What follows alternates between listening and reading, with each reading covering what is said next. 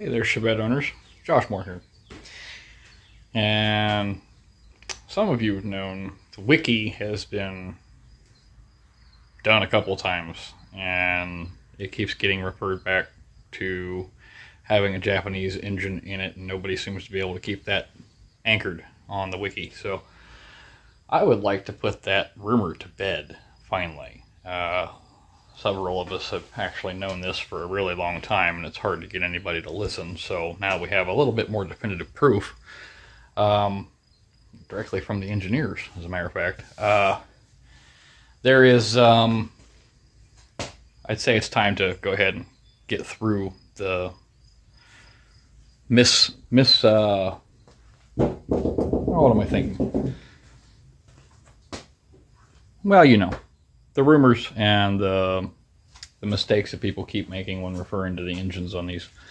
Now, what I need from you guys out there in the general public is a little help on some research here, so I can actually put together a comprehensive list of engines that have been listed for this thing over the years. I need pictures of said engines. So specifically, like, what is it, the G140 and the G161Z, two of which I don't even think ever came to the United States, let alone in the Chevette. So I need information on those as much as I possibly can get from those people that actually have those engines.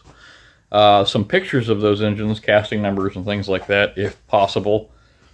So we can start, like, tracing a lineage of engines and where they came from for each individual T-body, but specifically for the US one, which seems to have the most confusion.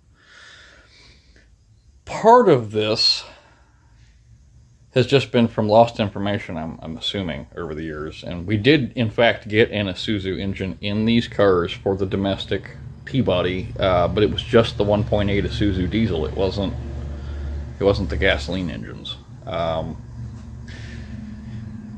Let's see, the imported T-bodies, however, the ones that we got as imports, those did come with Isuzu engines in them, but they were the G180 and G200 series engines, so a little bit different there too as well.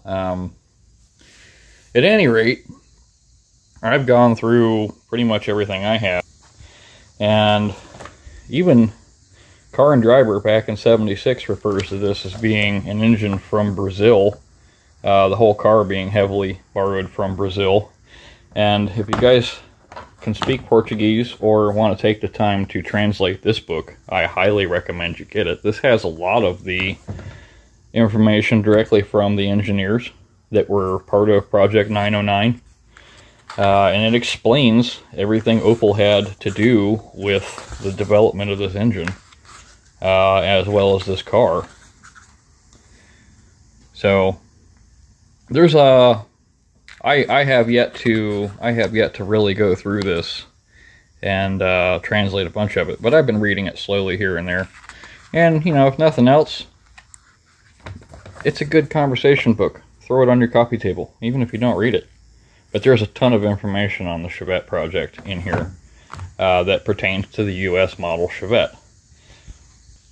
The common confusion is, again, that this is an Isuzu engine, and in reality, I don't know if you guys, probably not everybody has seen my video on the bell housings, but I have ordered a bell housing previously for my Family 2 Opel 4-cylinder, and the bell housing pattern is quite literally a mirror image, right down to bolts, locations and everything. It's a mirror image of the Chevette, and part of that is because the Family 2 engine group that Opel came up with